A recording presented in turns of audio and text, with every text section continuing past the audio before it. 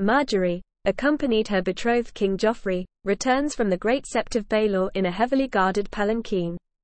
Against official protocol, she stops the procession in Flea Bottom unexpectedly. To the shock of her guards and the bewilderment of Joffrey, Margaery steps out of her carriage and began exploring the streets, despite the warnings of danger and lack of hygiene from her handmaiden. She eventually arrives at an orphanage and begins interacting with the children. Meanwhile, her servants distribute bread and toys, earning her the love of Flea Bottom's small folk.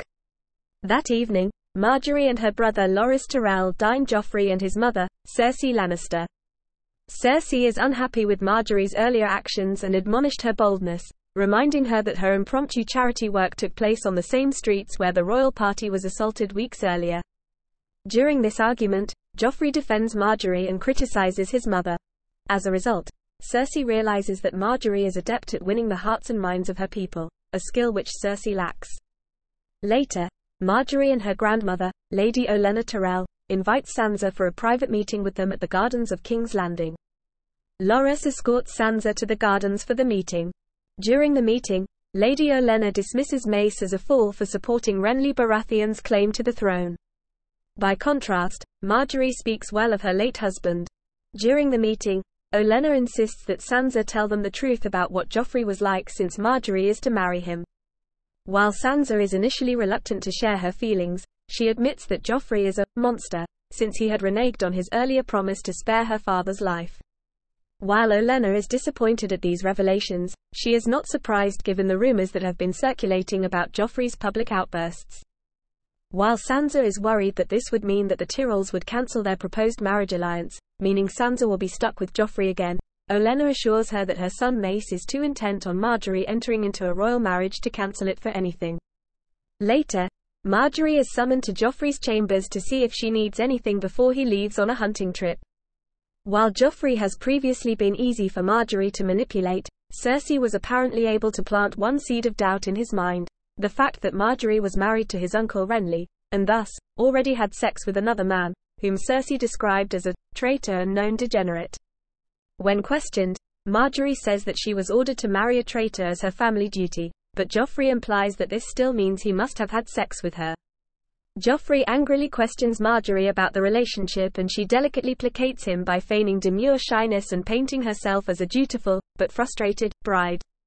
She uses the rumors about Renly's homosexuality to redirect Joffrey's anger, stating that Renly always found excuses to avoid sex, but, in one instance, drunkenly suggested something that sounded very painful and could not possibly result in children, which draws her new fiancé's sympathy.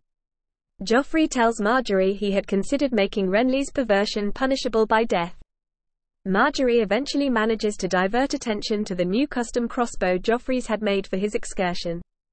It quickly becomes apparent that Joffrey is excited by violence and sadism, so she flirts with him by complimenting the crossbow and musing about killing something herself. Easily played, Joffrey offers to take her with him to share in the excitement of killing something. Later, Joffrey gives Margaery a tour of the Great Sept of Baelor, where their royal wedding is scheduled to be held. They are accompanied by Cersei and Olenna. During their tour, Joffrey talks about the various Targaryen kings who were buried within the Great Sept. Margaery feigns interest in Joffrey's topic, but his mother Cersei is annoyed.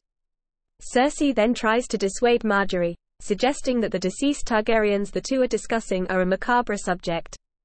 However, Margaery insists that she finds the historical aspect fascinating.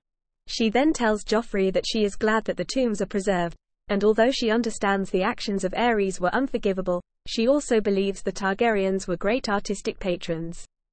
While Cersei and Olenna were engrossed in a conversation about the men in their lives, Margaery manages to convince Joffrey to greet the crowd outside. Having been somewhat placated by Margaery's charity, the crowd happily cheers for the pair. As a result of this incident, Cersei feels that she had lost control of Joffrey to the Tyrells. She comes to fear that the Tyrells do not have her family's interest at heart. In response, the Queen Regent orders Littlefinger to spy on the Tyrells.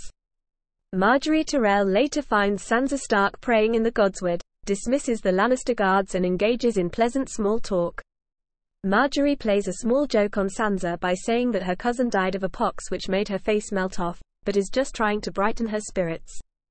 Margaery then invites Sansa to visit Highgarden in the Reach someday, Sansa believes that Cersei won't allow her to leave the city, but Margaery wryly points out that Margaery's authority will take precedence when she is queen. Margaery points out that if Sansa were to marry Loras, then she would belong in Highgarden anyway. The thought of this makes Sansa choke out tears of joy. Later, Sir Loras invites Margaery and Sansa to watch him sparring with his squire in the castle gardens.